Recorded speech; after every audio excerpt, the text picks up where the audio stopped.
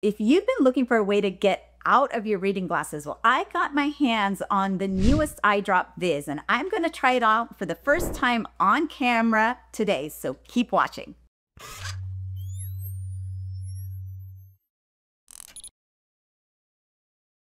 Hello everyone, I am Dr. Rupa Wong, board-certified ophthalmologist practicing in Honolulu, Hawaii for the last 17 years. And today I am talking about something that you might really feel in your bones. I am 49 years old, and as a consequence, I need these. Yep, my readers, to be able to look at pretty much anything up close. Even with my text size really large on my phone, I still need my readers. So if you are 40, 45 years old and you are noticing you need readers all the way up until 100, then this video is for you. As much as I love these readers and how sparkly they are such a pain to wear constantly. And I would do anything to get rid of those reading glasses. So I was really excited when news about VIZZ hit. New eye drop that is supposed to help get rid of reading glasses. Now you might think, this sounds really familiar. Wasn't there an eye drop before? Yes, there was. That one was called Vuity, and I've tried that on camera as well about 4 years ago. Didn't quite live up to all its hype, and we're hoping that VIZZ is going to be different. So I paid the $79 to get this eye drop right away so I could try it. So in today's video, we're going to be talking about what is VIZZ, how does it work? I'm going to be putting it in my eyes and give you my real world, in time, real life testimony as to does it actually help with presbyopia. Presbyopia is just the need for reading glasses as you get older. As we get older, unfortunately, like everything in our body, it starts to lose elasticity. What does?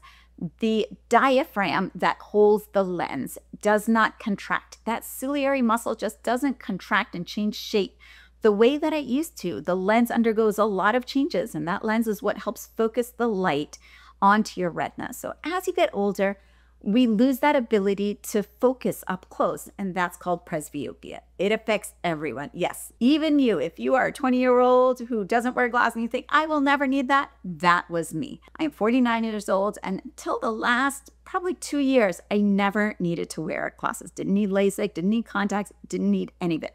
Perfect 20/15 vision to see far away and up close. So that's why needing reading glasses has been a lot more heartbreaking for me than probably other people, because it's just not something that I was used to.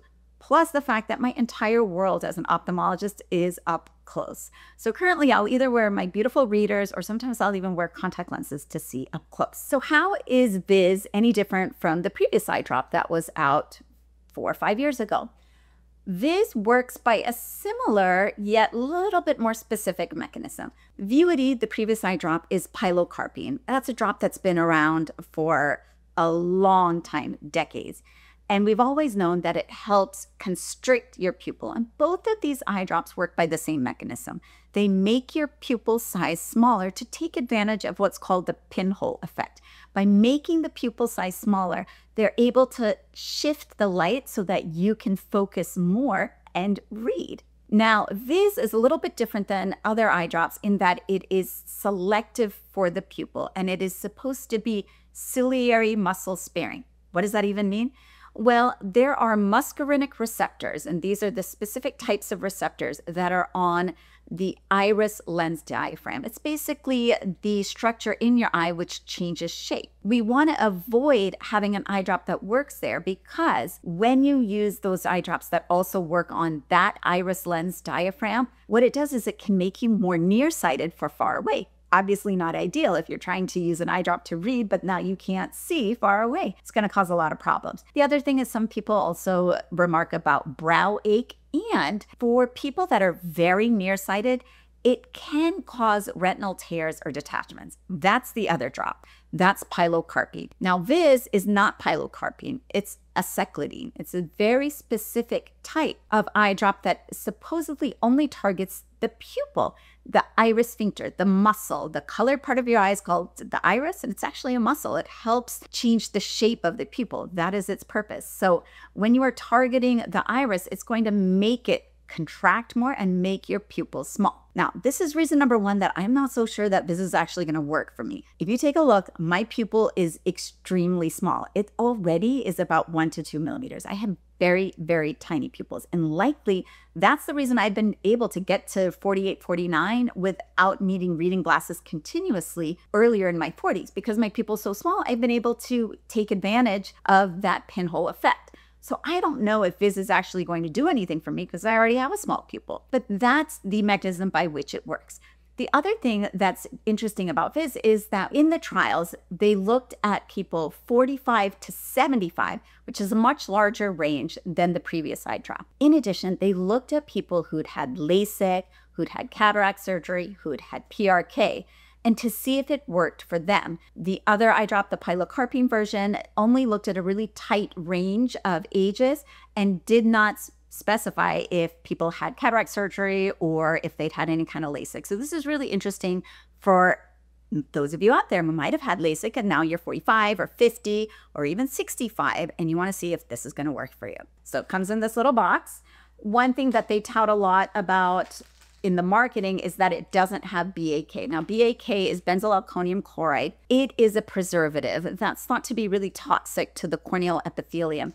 And if you're using this drop twice a day, every single day, you don't want something that's going to start to cause a lot of really terrible dry eyes because that's going to make your vision worse too. So this does not have BAK. Comes in these preservative-free vials if you take any other preservative-free eye drops or other preservative-free drops. Okay, so that's what it looks like. Put my readers on. There we go. So I can actually see it. Now, in the studies, what they found is that about 60 to 75% of people thought 3 lines are better when reading up close. So we have a near card when you come into the eye doctor's office, and we will have you read called Jaeger points with a J.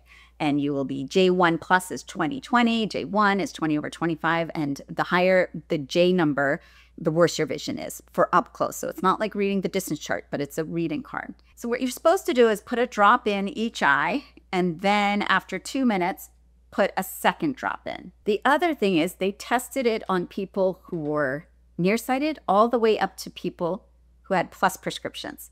Now, technically, I might now fall outside of that range of plus prescription because I am a plus 150 for distance, which has happened with age. Again, never needing glasses when I was young, but I could focus through that plus 1.5.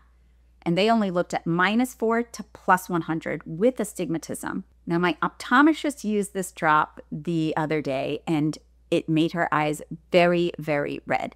The redness is only supposed to last an hour, but you guys will see how long it lasts.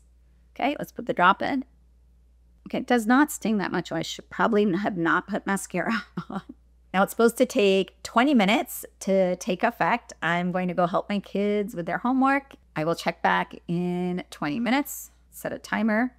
Hey Siri, set a timer for 20 minutes. Curious to know if I'll be able to decrease my font size or not need those readers.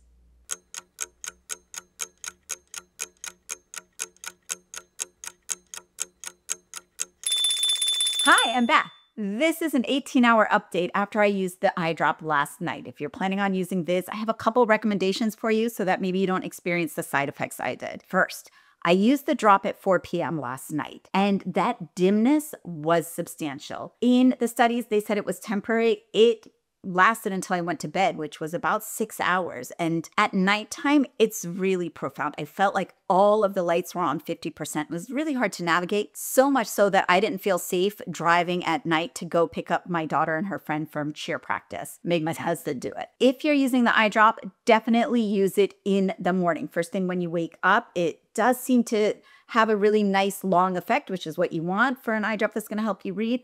But it's not something you want to be putting in the late afternoon because it does last till nighttime. Second, I put the eye drop in both eyes. That was what was recommended on the box. Instead, because of that dimness, and I really, really hated the dimming effect, it was really awful.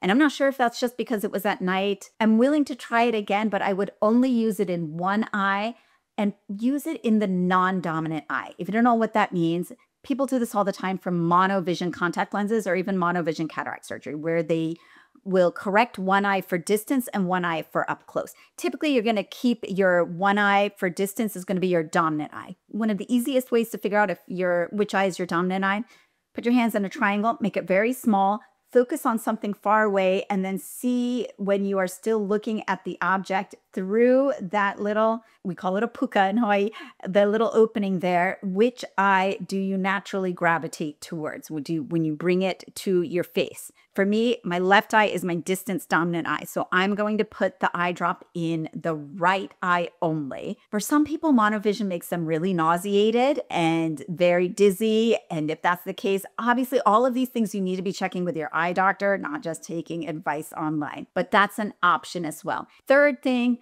the box does say to use the drop twice, which is what I did, separated by about 2 minutes.